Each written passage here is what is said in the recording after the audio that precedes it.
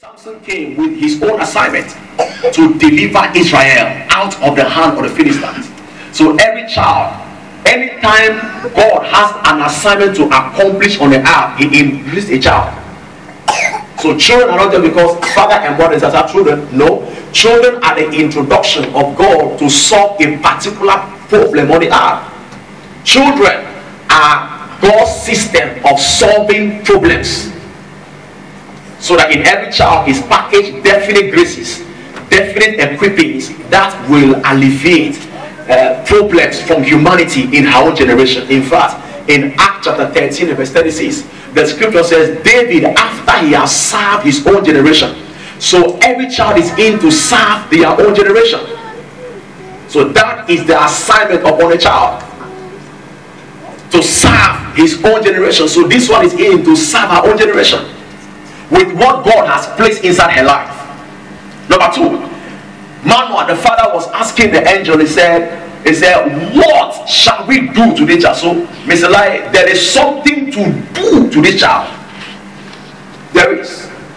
What? That is the responsibility of the parent. What shall we do? There is what to do. If you don't know what to do to the child, you will do just anything. And God, who gave you the child, will be angry. Many parents' finances are hard, very tough, not because they are not working hard, but because they don't know what to do to the child. Because every child is an assignment God has given to you. This one is an assignment God has given to you, and you will account for it in heaven. Oh yes, of course.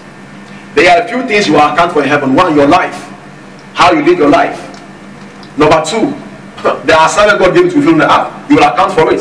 Number three, the children God gave you, you will account for them.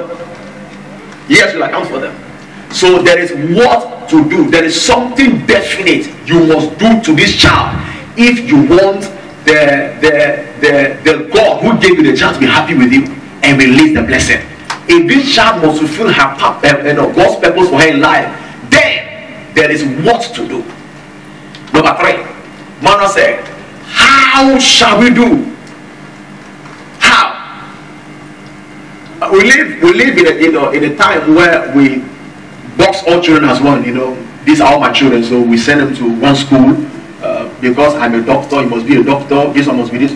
No, we mark them out according to our desire. But Manoah said how, meaning there is a particular pattern for each child.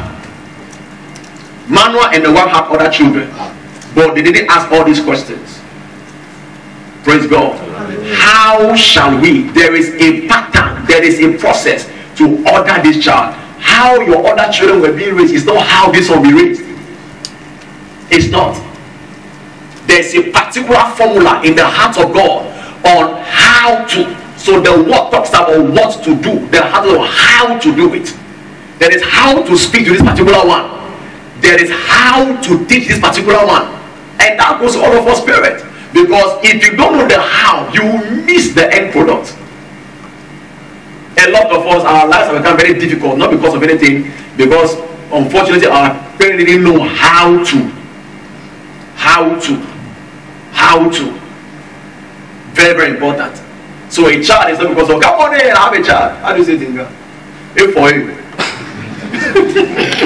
How do you say Dinga? Praise God. You will teach me Dinga. Praise God. How do you say Dinga, sir? For you.